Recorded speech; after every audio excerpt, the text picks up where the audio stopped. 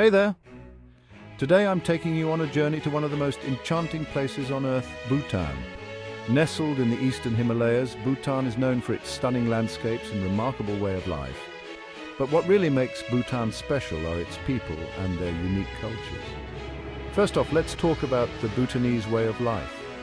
Bhutan is often called the land of the thunder dragon. The country has a strong sense of identity rooted in its Buddhist traditions. The Bhutanese people live by the principles of gross national happiness, which emphasizes well-being over economic growth. Can you imagine a country that values happiness above all else? One fascinating group you'll encounter in Bhutan are the nomadic herders of the highlands. These resilient folks move with the seasons, herding yaks through some of the most remote and rugged terrain. Their life is a testament to human endurance and the symbiotic relationship between man and nature. Then there are the monks. Bhutan's monasteries are not just places of worship, they are the heart of the community. Monks here dedicate their lives to spiritual practices, meditation and teaching. It's a life of simplicity and profound depth. Imagine waking up every day surrounded by the peaceful chants and the scent of incense. Sounds serene, right? Let's not forget the artisans.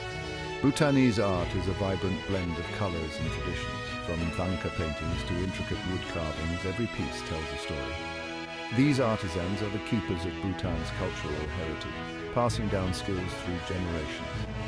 Their work is not just art, it's a beautiful narrative of Bhutan's history and beliefs. And of course we have the farmers. Over 60% of Bhutan's population is engaged in agriculture. Rice paddies and terraced fields are common sights, often framed by the majestic backdrop of the Himalayas. Agriculture here isn't just about sustenance, it's deeply tied to the community's way of life. So, there you have it.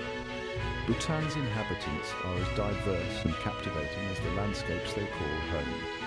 Their unique cultures and traditions offer a glimpse into a world where happiness, spirituality and nature are in perfect harmony.